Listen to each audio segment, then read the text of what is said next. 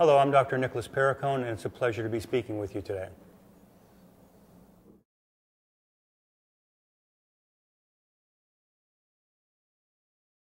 Salmon also contains large amounts of a substance called DMAE. That's a long word. It stands for dimethyl aminoethanol. And DMAE is a natural substance that actually is a cognitive enhancer. And DMAE was a prescription product on the market here in the US up until about the 1960s.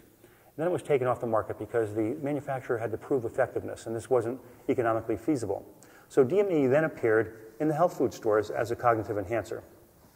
What DMAE was used for originally was, once again, for problems like attention deficit disorder and many other things that we see. Now, this was very interesting to me because when I was in medical school, I found that when we were working with patients and we gave them pharmacologic agents that would improve function of their brains, of their central nervous system, that their skin would improve. And I thought that was pretty interesting. And then we were actually studying a course called embryology. And in embryology, we are taught that all of the body, all of the organ systems are actually derived from just 3 separate layers of tissue. And the skin and the brain are derived from the same layer of tissue. It's called the ectoderm.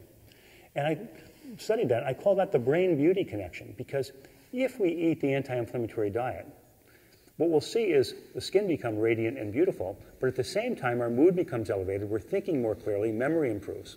And so that's what I was seeing with the female patients, that if we can correct problems of inflammation in the brain, their skin would improve, and so would their mood. And that's a very important point. So DMAE is one of those substances that are found in salmon in addition to essential fats that will actually improve cognitive function.